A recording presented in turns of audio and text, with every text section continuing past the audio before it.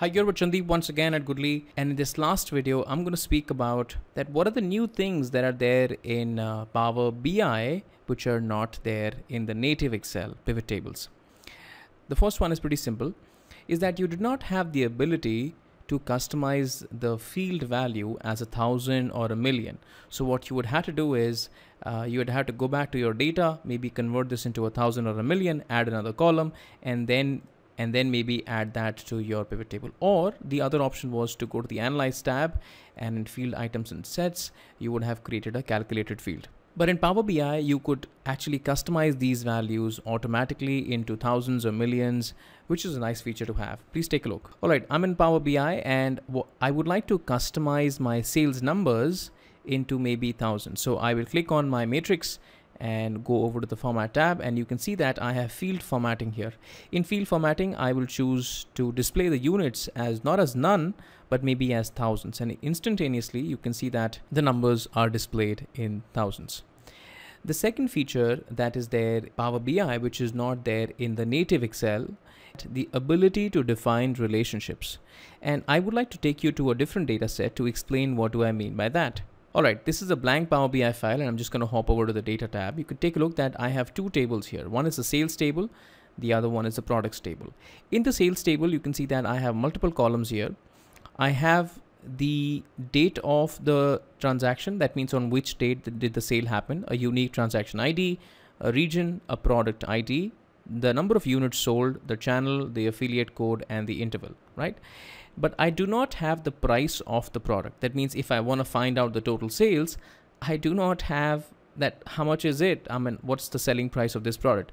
Unless and until I have the selling price, I would not be able to get that and multiply that with the units to find the sales. In your Excel, you'll have to write a VLOOKUP here, go over to the products table, and from the products table, get the price of the item, where your common lookup column is your product code, and get the price of the third or the fourth or the fifth column, whatever it is, and then place that price in every single row of the sales table, and then maybe do a multiplication of units into price. That's how you would do it. And for every other thing that you want to analyze, you would have to create a separate column for that. And that's how you kind of build pivot tables in Excel. Now that drastically changes in Power BI. What you have is the ability to define relationships. That means I'm going to tell this product ID and the products table product code are related to each other. And whenever I need, why don't you do a VLOOKUP inside your brain, but don't do a VLOOKUP right now and create an additional column right here. How do you create a relationship? I go over to the relationships tab, and you can take a look that sales table and the products tables are not related. There is no indication. So I'm going to take my products table product ID. The relationship will go from here, which is my transactions table, to the lookup table where I'm going to find it, and I'll link it. So product ID is linked. I'm just dragging it like an arrow, and I'll link it over here. And you can see that you have many products sold. So you have a star, which is many, and you just have one product code here. So one to many relationship is now set up. How does it benefit? Now, what you could do is, let's say, for example, I'm just going to define the benefit of the relationship. I am again choosing a matrix, which is nothing but my pivot table. And from the sales table, I at least have the units. As of now, forget about sales, but I at least have the units. So I drag the units into my values, right, which is 2670 total units sold. And if I would like to analyze the units by maybe another category, but the category is not there in the sales table. Had you been working in Excel, you would have to get the category by using a VLOOKUP into your sales table. But now that is not needed. So you just take the category and put it into rows, and you have nice and easy split of the total units by a category, which is coming from the products table. So the relationships are working here, right? That's how the relationships work. I mean, it's much more deeper than what I've just explained to you, but I hope you understood that I could take the columns from multiple data sets, and then without applying a VLOOKUP, by applying a relationship, I can filter down a particular metric from a column which is in another table. I'm going to talk about the third very, very powerful feature, which is the ability of writing DAX measures. Now, as of now, you can see that I definitely do not have the total sales. I don't have that.